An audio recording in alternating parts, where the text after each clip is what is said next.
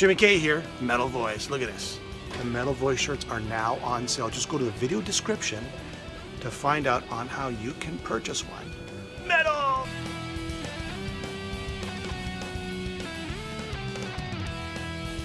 Alan, once again. U.D.O. Yeah. Dirkschneider. There we go. We know we're your two favorite Canadians here at the Metal Voice, and we're happy to have you back. It just seems like every 6 months we got you on. You always have something going on. So yeah, sorry. No, sorry. No, we're glad. It's great album. Game over. Yeah. And hopefully it's not game over for you. I mean, no. We got more. Yeah, a lot of people were thinking, who game over, last album, last tour? No, it's, I mean, the title of the album came during the recording session. A pandemic and a lot of things that was game over. We couldn't work like we want. And there was a different recording session going on, and then in the meanwhile, I don't know who it was in the end. It was in the beginning some German words, and then we said, oh, look, it sounds like game over. I mean, a lot of things are game over, during the pandemic. And and then we said, well, great title for the album, let's do it. October 22nd via AFM Records. That's when it's going to be released. You know what? You don't stop cranking out the music, and not just cranking out the music, but good music. I mean, it's just, what's your secret sauce? What's your secret? Paul, I don't know. I mean, have good people around you. They're coming up with good ideas. And also on this album, I mean, that was really band working, But it was like the beginning was the same. We're collecting ideas. And then we normally start working together in one room, arranging with the producer in one room. Face to face, but pandemic, that was not possible. So that means we did everything over Zoom, Skype, FaceTime, WhatsApp. We had always a conference going on, and it took a little bit more time, But in the end, of course, we had more time, and we were not in a hurry. So, and I mean, the whole thing is like. It's a band album for me, So also these two new members, D. Dammers and Thielen Hudrap, they came up with really good ideas. The first time I wrote all the lyrics together with my son, and also Sven was also involved in some melodies, vocal-wise, and he said, yeah, maybe you can sing it in this direction, and of course, Andre, I'm together with him now for 10 years,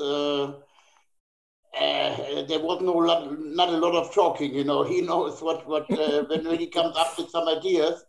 Yeah, but also everybody was really open-minded. Also me, For me, it was like with all these young people around me, they push you, and they're coming some fresh ideas, a little bit more modern stuff, also, and then. Of course, I'm not a guy to say, okay, it has to be in this direction, no other way, It's. I also said, okay, I'm open-minded and I was listening to everything. And the result is game over, 16 songs. Yeah, 16, I know. And we were just talking about that before you joined us, how long the album is. Yeah. Some people said, in the beginning, also the record company said, wow, this is a lot of songs. And they said, yeah, so what? It's a value for money. So, I mean, we like all the songs, and that's why we said, no, we want to have them on the CD. And so I think, I hope the people will enjoy the whole album, So I'm really happy with this. Did Peter Baltus contribute to the, I didn't see his name there. I'm not sure if he did or he didn't. Did Peter Baltus contribute to the album? Peter? No? Okay. All right. That's the old gang. That's the old gang. That's the old gang. You got so much music coming at you, Jim. You don't know. I want to confirm that. That's all. I just want to confirm. No. We was working together on the Dirkschneider and the old gang.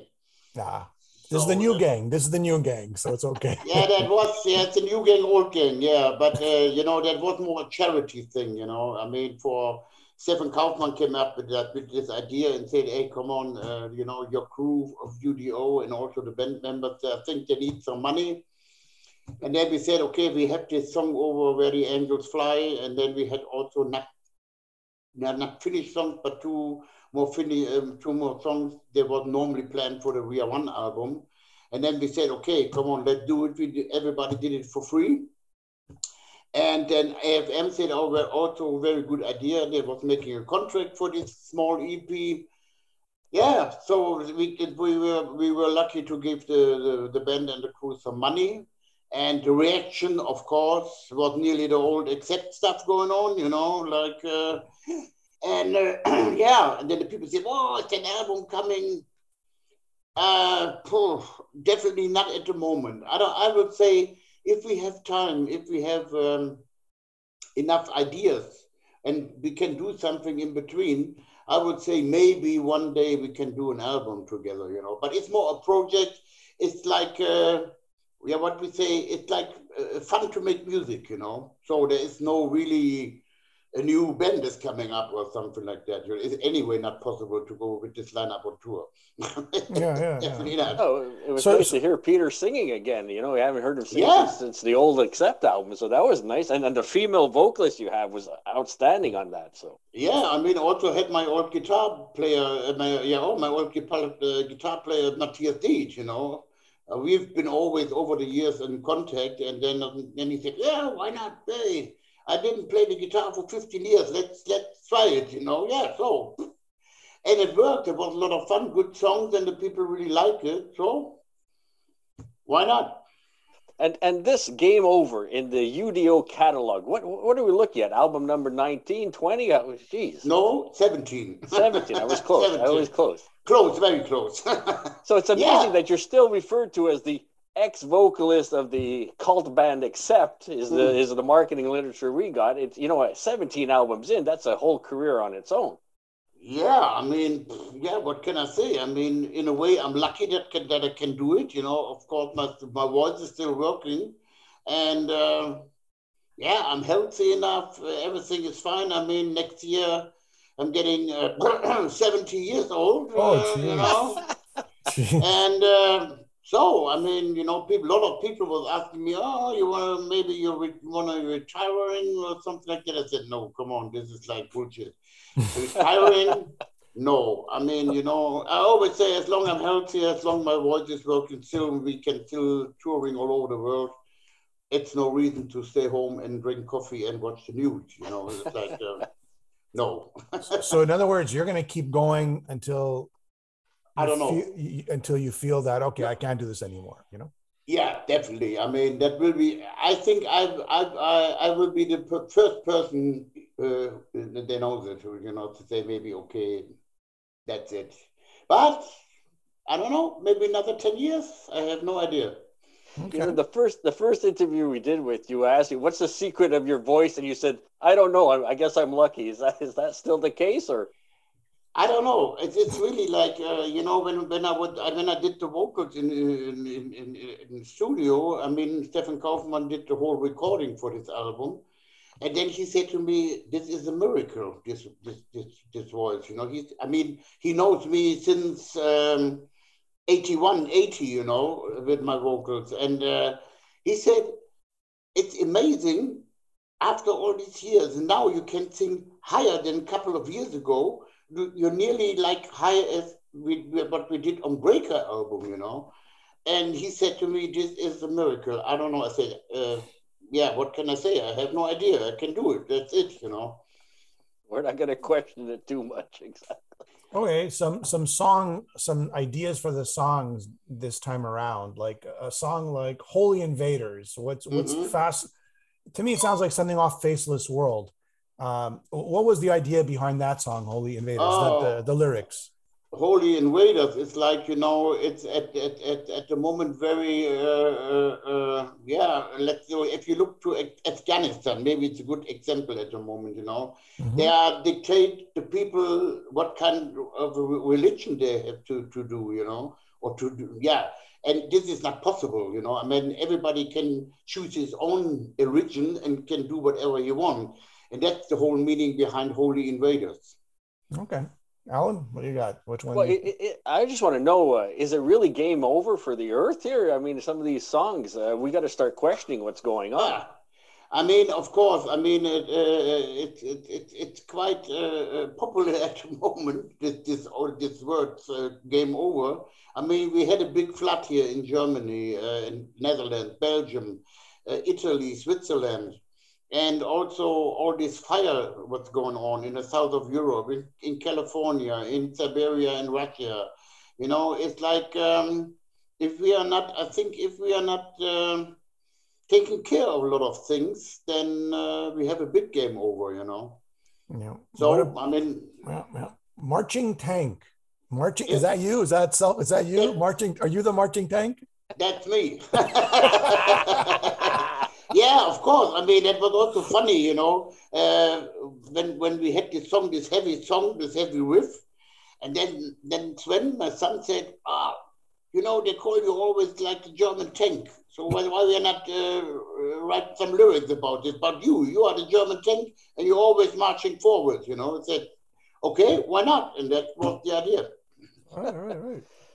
And then Don't Want to Say Goodbye. That's always what I look for on the U.D.O. albums. That ballad that you're adding more and more. There's at least one on every album. And here's another classic and even example. in the Accept days, even like, you know, with on I'm trying to think, on Balls to the Wall, right? You had Winter. Yeah, about the Winter Dreams. Yeah, Winter Dreams. Yeah. You've always loved the ballads. Yeah, I mean, I Don't Want to Say Goodbye is on one hand a very personal thing. But you can use this I Don't Want to Say Goodbye also for many reasons, you know. Is somebody dying? You don't want to say goodbye, you know? And or is it like your girlfriend leaving you, your wife, boyfriend, or whatever? Or maybe you're on holiday on a nice place and you have to go home, and then you say, "Oh, I don't want to say goodbye," you know. Yeah, you can use this for many reasons, you know. But in a way, it's really personal stuff. Yeah, you know, I would find, like, I listened to this whole album. It really has classic U.D.O. It has classic Accept. There's a lot of classic Accept moments there too, right, Alan? Would you say there's a few tracks there? Accept? I hear Accept sound, you know, like the music sounds very Accept, and it also sounds like classic U.D.O. too. Who is that band? Classic Accept? And can you, Ben? Okay, yeah, I remember. The old Accept. Accept. Okay, good. Yeah, of course. I mean, of course. The vocals are, of course, always remind, of course, in a way, the old Accept stuff, you know. But also some rhythm stuff, you know, groove stuff, of course. I mean, definitely Andre is also very much into that, and that was also interesting. Also, the drummers, you know, he was also like, yeah, that's great, you know, I love that. And so, I mean, the whole thing is really a good mix-up, you know. There's a lot of different stuff going on: fast song, mid-tempo songs, up-tempo songs, ballads, and so the whole thing, you know. And and that's why I like the album, you know. A lot of melodies on there and really good guitar work. And what can I say? I'm happy.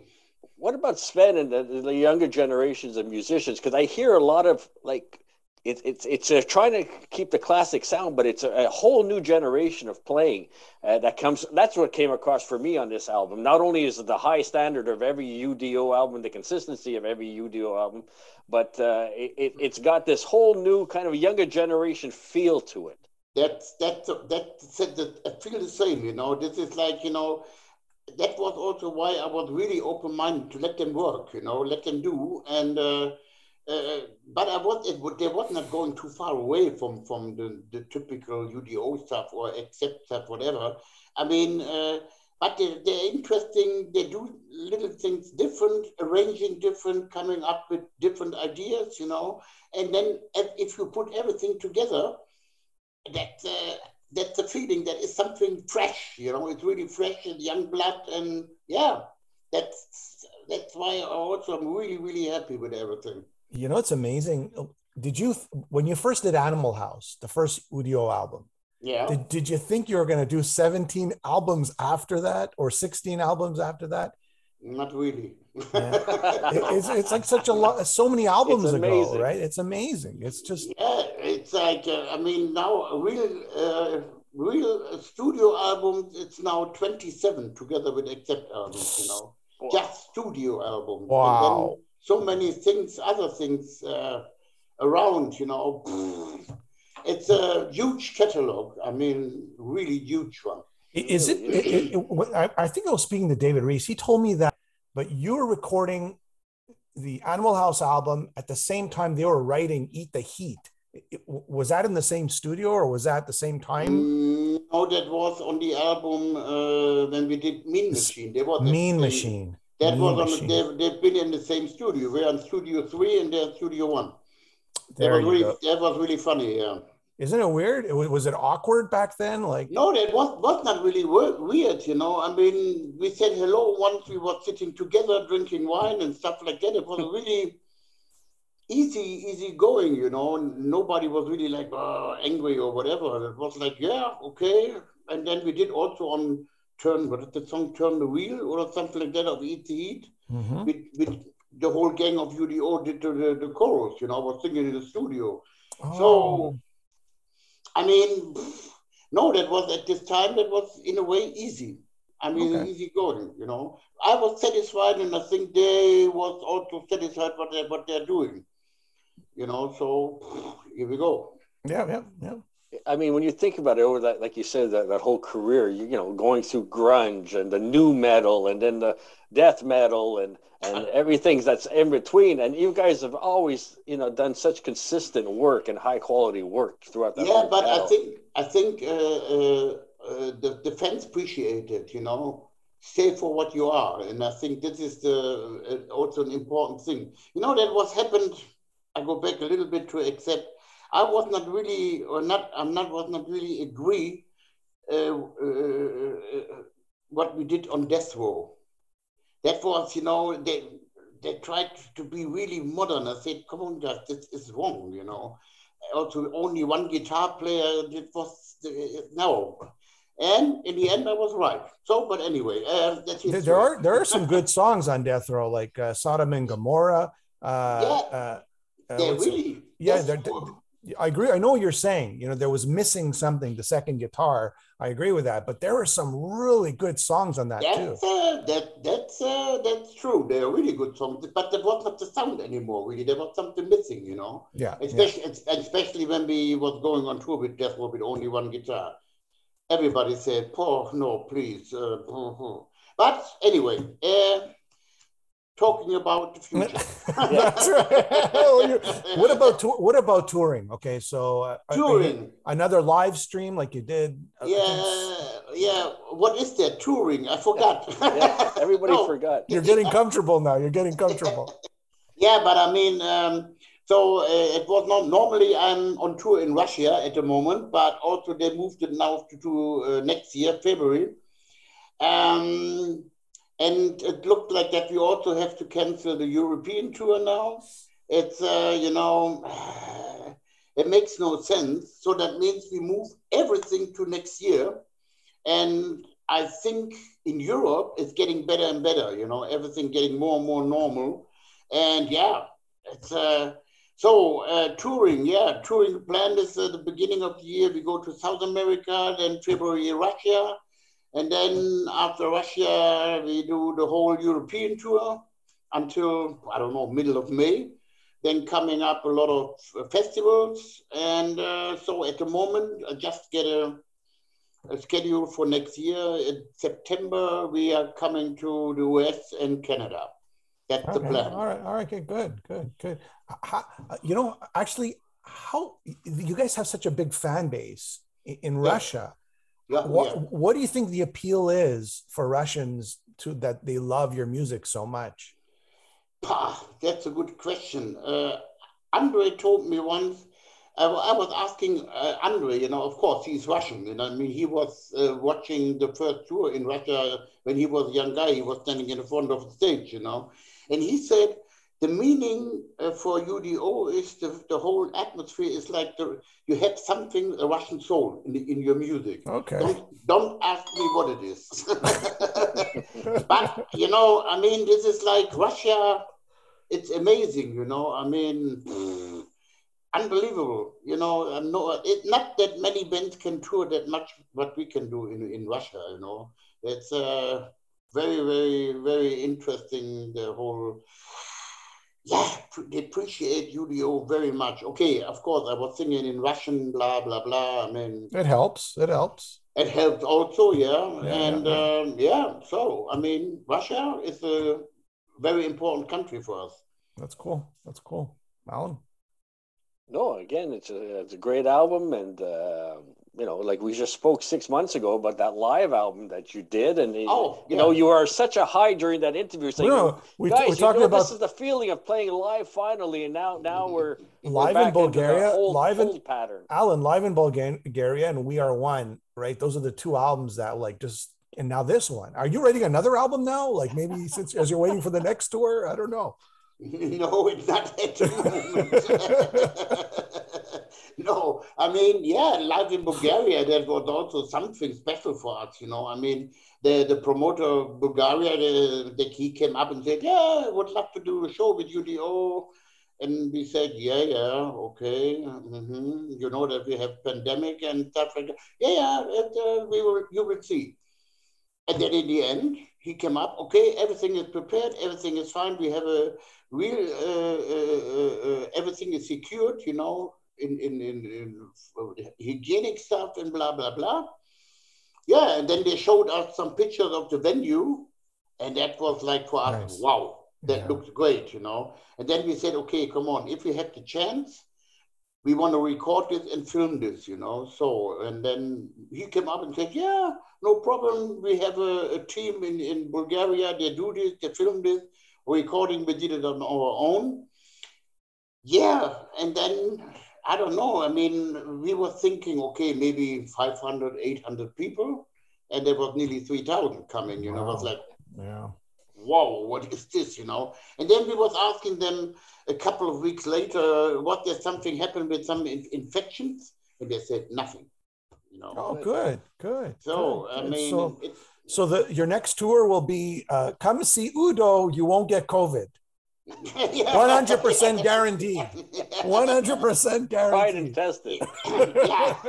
But I think, I think next year, I mean, it will be more normal, you know. And I mean, of course, at the moment, there are a lot of bands are touring in America, you know. Yes, like, America.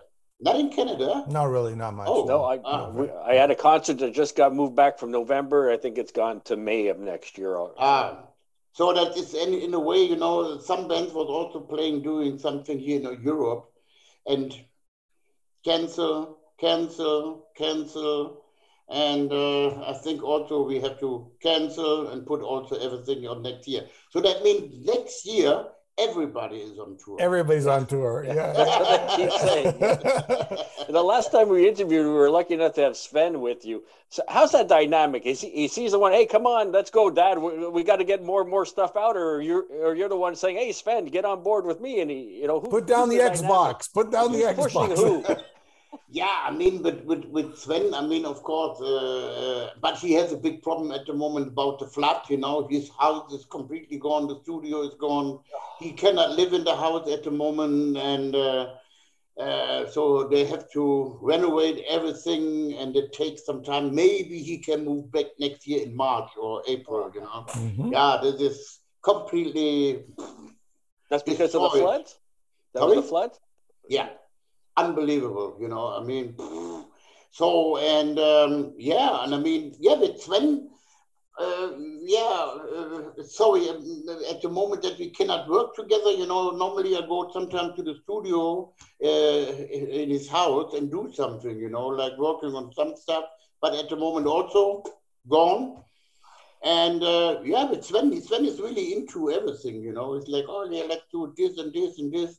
But, you know, that's also a good thing about the young people, especially the Dammers and my son. They are really into all that I'm too old-fashioned, but also in this social media stuff, you know, what we have to do and this and this and this. And this is also good, you know. For me, it's like, okay, what I have to do, tell me. You know, yeah, but it's good to have these young people, you know, so they really know exactly how that works. And yeah, good. All right, here's my last question. Your memories of singing, I just heard this the other day, Born to Be Wild with Raven, John. Yeah. Wow. Your quick memory with that, like that's where you were singing really high. That was like the highs. If I remember correctly, there was alcohol involved. You told us there's lots of alcohol involved in that. There was a lot of alcohol involved, yeah. That was, it was also not planned to do this, you know. We was in the studio and just jamming, and Michael Wagoner, he was pushing the button, you know, record. And then he said, yeah, sound is great. And then Raven said, yeah, can you put it on? I said, yeah, come on, why not, you know? That was really one take, of course. Oh, wow, that's pretty amazing. One shot. All right, that's pretty much it, unless you have something you want to add, tell everybody about the new album. Yeah, what can I say, the new album? I mean, I think it's a value for money. first, you know, I think, or I hope that the people like the new album, you know, and I think it shows us the whole thing of U.D.O, you know, it got different stuff, and that's the only thing I can say. Hope the people like it, and so we'll see then what's going on with touring, and then definitely we play a couple of songs also of the new Game Over album. Perfect. So October 22nd on AFM Records. Yes. It's in a week and a little bit, or like 10 days. Yeah, 9 days. 9 days. 9 days. Yeah. Well, thank you so much, U.D.O, for jumping on once again. I am right behind you. I am right behind you. You know what that is? The lyrics is like, you know, if you know there's somebody behind you, you know, it's like we called it is it maybe the same word in English? I don't know, stalking, you know, when always people go on your nerve, you know, and they say, hey, come on, where are you? You know, go on your phone and hello, you know, and then hello, who are you? So yeah, that's there was also a Superman thing in there. There was a Midnight Stranger. Yeah. It's also something, you know, the people, somebody, he feels like a stranger and he doesn't know really what's going on. Maybe I'm Superman or what, you know. It's like, had a little bit to do with the pandemic stuff, you know, feeling like a stranger. All right. Yep. All right. Thanks, U.D.O. Thank you so much. Have a wonderful day, and we'll talk very soon, I'm sure. Yeah, well, we'll, you know, when you release your next thing in 3 months or 4 months. So. Yeah, baby, you never know. Always great talking to you. Always a pleasure. Okay, it's always nice. Okay. All right, thanks, U.D.O. Okay, take care. Bye-bye. Bye-bye. Bye-bye.